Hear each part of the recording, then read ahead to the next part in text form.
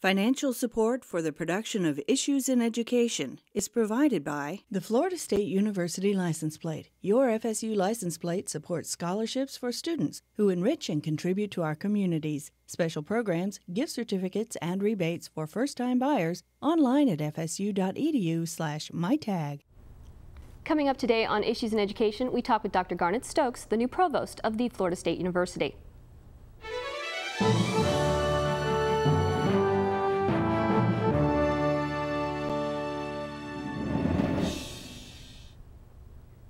Welcome to Issues in Education. I'm Suzanne Smith, alongside my co-host, the Florida State University President, Dr.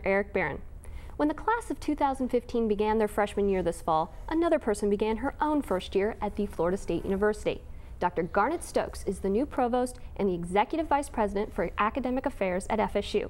She was most recently the Dean at the University of Georgia's Franklin College of Arts and Sciences. Thank you very much for joining us today. Glad to be here. So Garnett, everybody hears your name and they instantly think you were destined to be a Seminole. Where did your name come from? I've heard this. It's an old family name. My mother's name was Garnett, her mother's name was Garnett, and I don't know where it came from before that. Well, just so you know, my personal opinion is you would never select a provost by their name. And so I always thought it was a little bit of a negative to think that it was Garnett, or else I was going to have to change my name to Gold just to have things work out well. But that would be an interesting Board of Governors meeting and Board of Trustees meeting. Would. Part of today is we're getting to know who you are. And your dad was in the military, so you travel a lot. Where did you grow up exactly? Well, I was born in Washington, D.C., but my father was immediately sent to Korea, so we lived in Georgia, which is where my father's from, for a year, then moved to Panama City, Florida, where my dad was at Tyndall Air Force Base, and I was in Florida longer than any other place except Georgia. We lived in Alaska, Arizona, Indiana. I went to college in Tennessee, and then was in Georgia for many years before moving to Tallahassee. Tell us a little bit about your educational background. Actually, I didn't originally plan to go to college. My parents hadn't gone, and but I was doing well in school, and I ended up deciding that maybe I would take some classes. So I went to a local branch of Indiana University, and I thought, well, this is good. I like this. I was taking economics and psychology, and so I decided to go to college and told my father I'd like to go away to school. He gave me a list of Baptist schools to choose from. I went to Carson Newman College in East Tennessee, majored in psychology and minored in religion and political science. And then I went toward my senior year, started thinking, what am I going to do with the psychology degree? Decided that a blend with business was a good strategy, so I applied to the University of Georgia, where I earned a master's and doctorate in industrial and organizational psychology. Explain what that involves, because people hear about psychology, but they don't know about necessarily all the different divisions. And industrial and organizational psychology, I don't have any idea what that is. It's an odd name, isn't it? Industrial and organizational is it reflects the blend of two different subdisciplines that merged a few decades ago. But it really is the study of issues related to people in the workplace. So it runs the range of old time and motion, job analysis type studies to understanding work design, understanding people's job satisfaction, and things of that sort. My specialty was more focused on selection and individual differences and the prediction of performance in workplace environments. So are you constantly looking at someone and saying, is that person well suited for that job? No. Although my interest is in career choices and the match of people to their environments, but I'm probably more likely to talk to someone about how they feel about their particular match to whatever the job demands, as opposed to trying to plug in one of those prediction equations and decide whether they fit or not. Well, how did you decide you wanted to go into university administration? Because that's another jump? You know, once I joined the faculty, and I was initially very, very involved with undergraduate instruction, with working with graduate students. But I found that I was gravitating toward leadership roles, and the psychology department at UGA was a large one with 6 graduate programs. So the first one I gravitated to was I wanted to lead the graduate program and become a program chair. So I did that while I was an associate professor.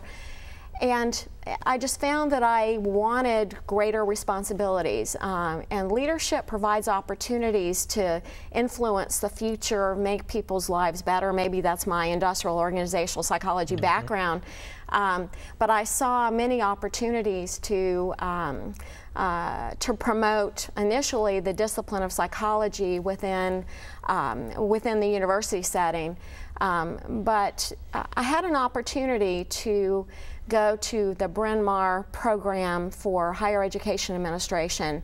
The provost at then provost at University of Georgia was trying to provide those kinds of opportunities for women leaders at UGA, and it was in that context, in that 4-week program, where I really began to think about where was my career headed. I was a department head at the time. And I knew that I was interested in higher education. I had become really interested in the issues that were affecting students and faculty, and but it was just a matter of what direction would I go. But I knew that I wanted to be in higher education administration. And did you see yourself as leaving your research behind, applying it in a new way, or did you manage to keep doing some of your research? I managed to keep doing some of my research for quite some time. I continue to have an interest in it, but I'm not doing hands-on research any longer. My research program really involved working with a lot of graduate students, and one thing I feel like I gave up to really devote myself to administration was that mentoring of large groups of graduate students. So, you know, that led me to rethink the direction of my my research program. The position of provost at FSU is the 2nd highest ranking office here at the university, but explain to us exactly what those responsibilities are and how much interaction do you have with students? Yeah, it's interesting that I've had some interaction with students in a number of venues. It's not usually a formal setting. It's much more likely to be informal. The role of provost is really in part defined by how the president defines his or her role. Many times the role of provost is really to run the campus and really just, you know, second in charge, stand in for the president whenever the president is unavailable, but also really manage the academic program. So I provide oversight and work with the deans of all the colleges. I'm also overseeing aspects of information technology and admissions, and so, you know, it's really a broad portfolio. So compare the types of things you did as a dean of a very large college. Yes. I don't remember how many units you had. Compare that role in which you're reporting to a provost and now sitting in the provost position. You know, it's been a little less than 4.5 months or so. As a dean, I was really working with a large number of departments, and those departments, many of them were large. I mean, it was a very large College of Arts and Sciences, and one way in which there's not as much difference as one might expect in the provost role versus the dean's role is that I was overseeing programs in the arts. The College of Arts and Sciences included all of the arts programs. It included all the social sciences. So when I came in as provost at Florida State, I was still overseeing those programs, and they were set up in different colleges. it's beyond those academic, beyond the colleges where the job has really become very different.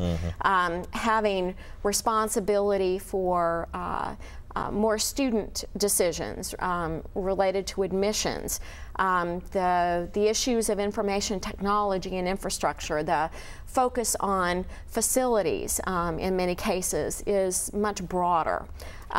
So in some ways they're similar, but I'm working with deans instead of department heads much of the time.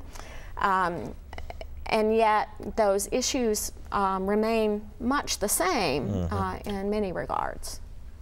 The selection process for your position took about 6 months, and interviews aren't just about whether FSU wants you, it was also about whether you wanted FSU. What made you decide you wanted to come here? Oh, there were a number of factors. For one, I knew about some significant strengths at Florida State University and thought that it was a great university to be a part of. So its reputation was a reason why I was very interested. I was also interested in working with President Barron. He was a new president with a vision for Florida State's future that I was intrigued by that and felt like it was a place where I could make a difference and work with a president that I would really enjoy working with. And did we let you ease into it? No, no, not one bit. Before I even got here, I was put on a statewide task force by the Board of Governors, and suddenly I was having to understand a system of universities that I really didn't know very much about. So that I had to hit the ground running. It was pretty amazing. Yeah, I was sitting there saying I listened to the Board of Governors make the appointment, the chair of the Board of Governors make the appointments. My ears perked up and I thought, okay, she hasn't even landed on campus yet, and she's already on a task force. Yeah. Welcome to FSU. Yeah. Welcome to Florida. Welcome to Florida. The Florida legislative session is going to begin January 10th, and will you have any role in pushing FSU's priorities with the legislators?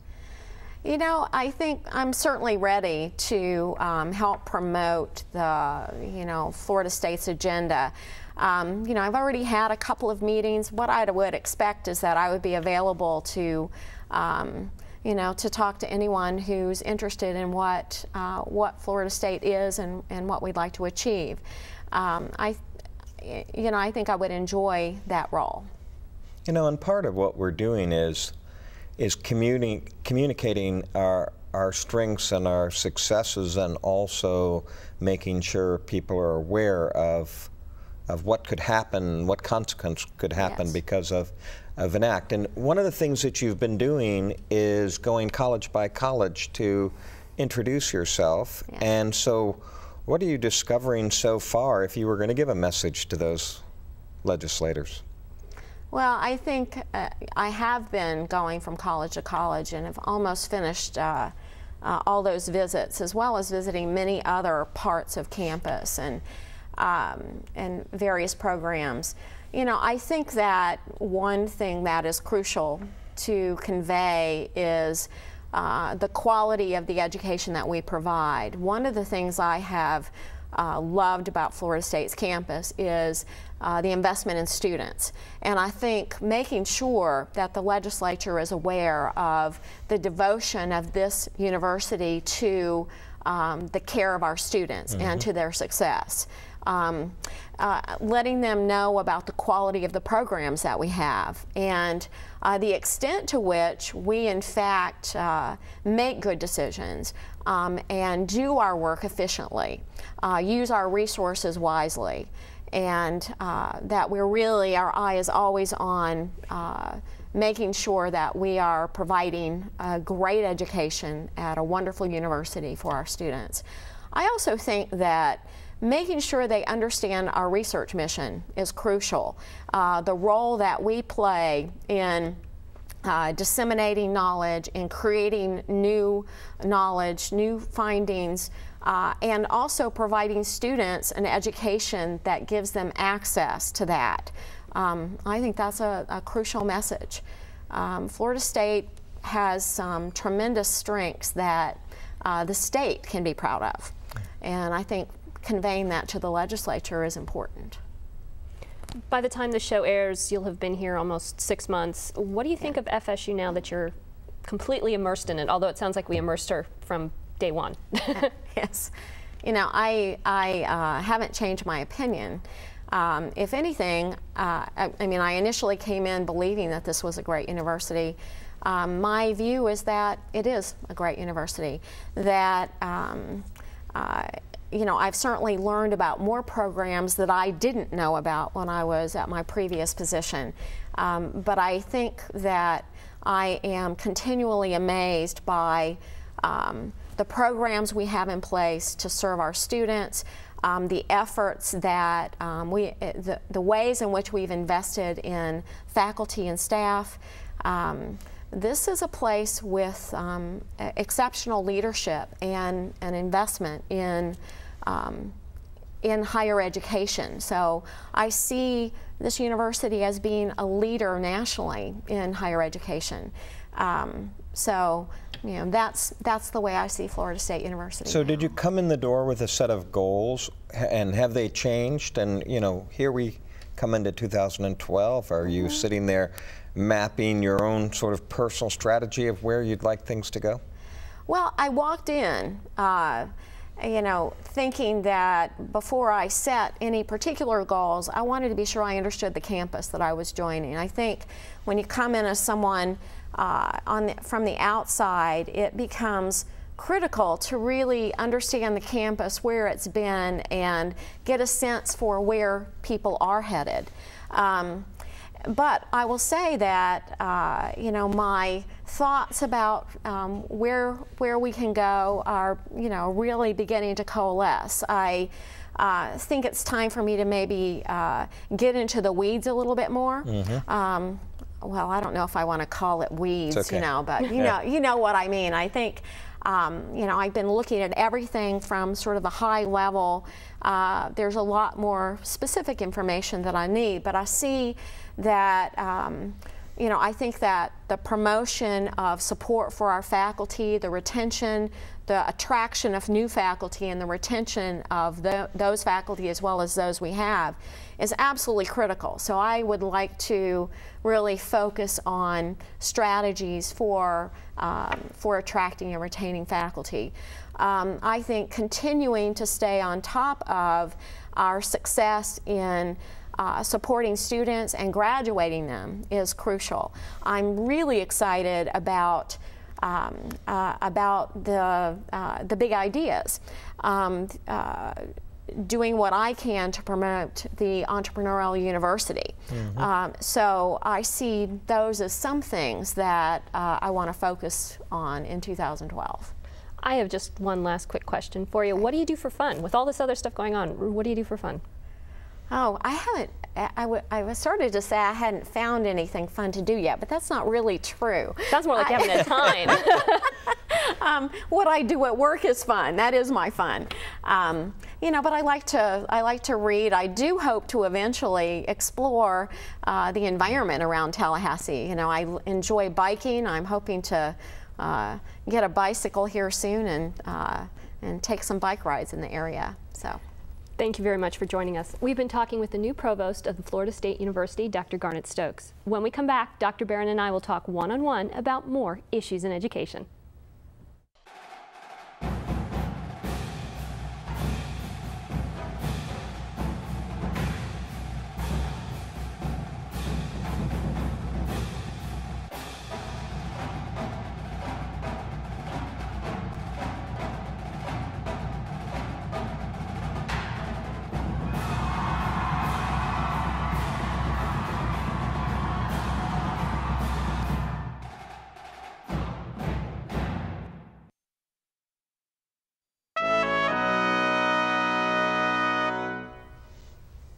Welcome back to Issues in Education. I'm Suzanne Smith, talking with Dr. Eric Barron, the president of the Florida State University.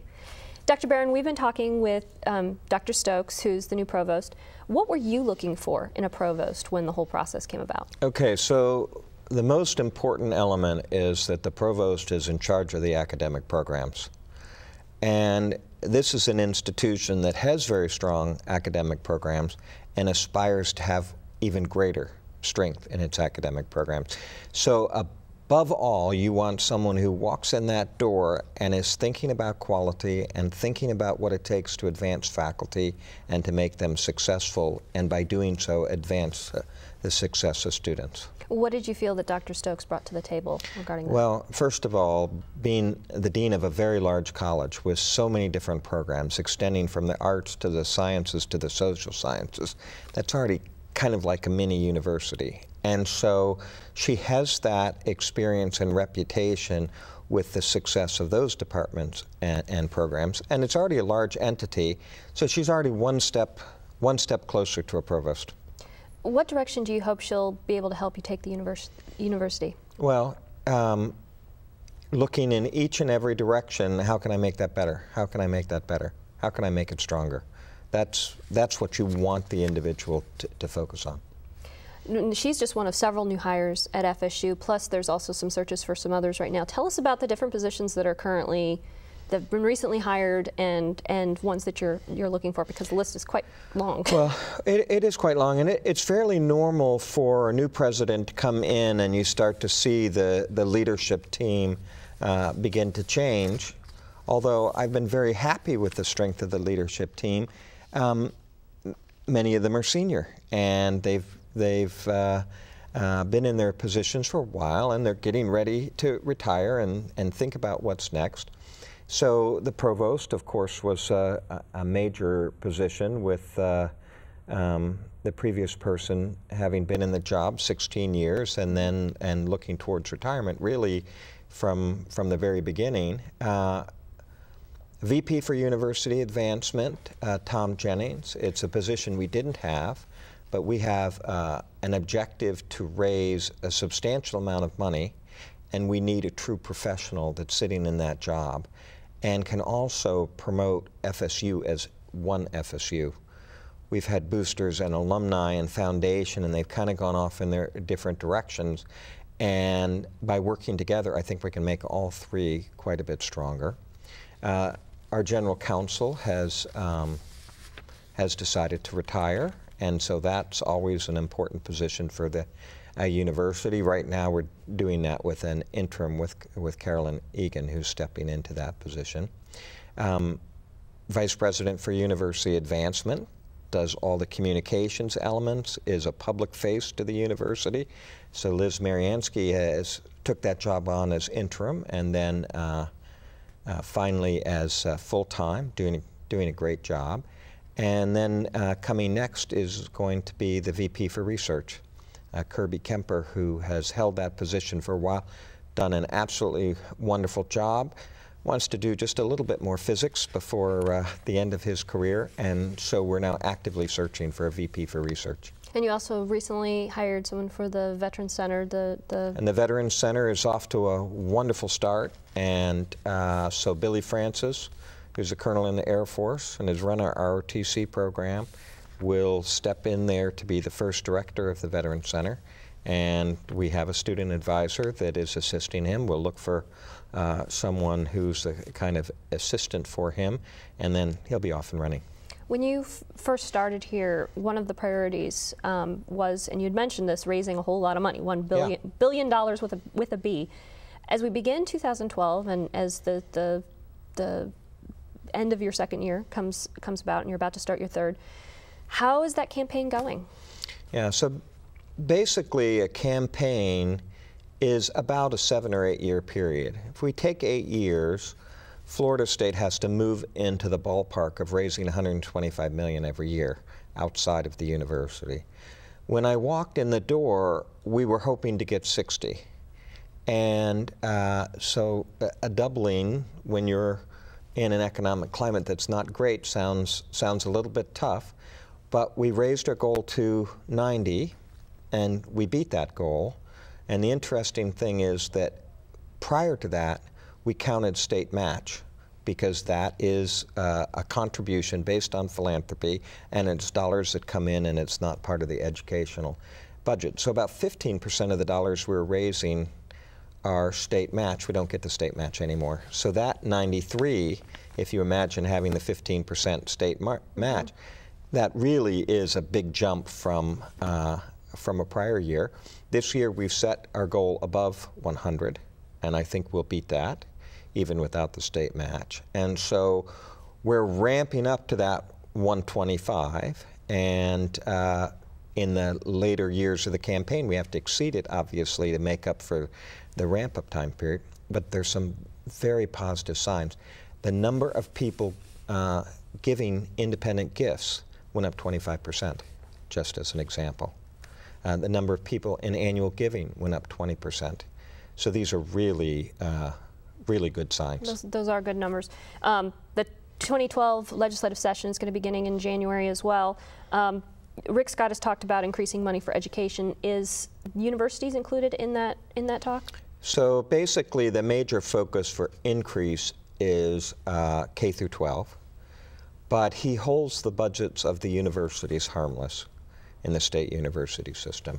If that were to hold, it would be the first time in 5 years that we have not lost ground.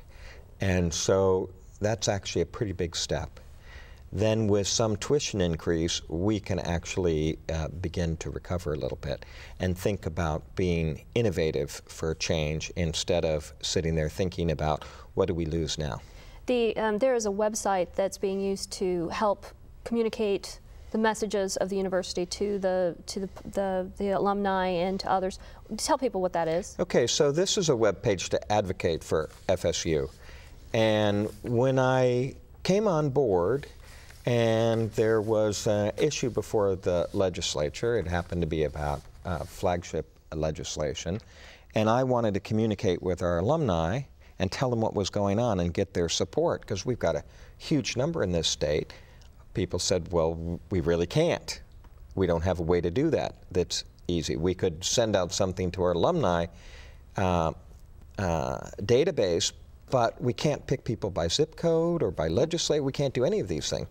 And we actually need people to volunteer to be associated with that web page so they get the information and then will help us. So all they need to go to is Advocate for Florida State. And sign up, and we inform them of any issues. Wonderful. And they can take off from there. Wonderful. Thank you, Dr. Barron. That's our time for now. Please join us again next month for more Issues in Education. You can watch the premiere episode of Issues in Education the first Wednesday of every month at 7:30 p.m. That means you can see the next new episode on Wednesday, February 1st on WFSU-TV. Join us as we discuss the latest developments in higher education happening around the state and across the country. If you have questions that you would like us to address on this program, you can email us at issues@wfsu.org. Again, that's issues@wfsu.org. If you would like to see past episodes of Issues in Education, head to the President's website at president.fsu.edu. I'm Suzanne Smith with the Florida State University President, Dr. Eric Barron, for Issues in Education. Thanks for joining us. Financial support for the production of Issues in Education is provided by the Florida State University License Plate. Your FSU license plate supports scholarships for students who enrich and contribute to our communities. Special programs, gift certificates, and rebates for first-time buyers online at fsu.edu/mytag.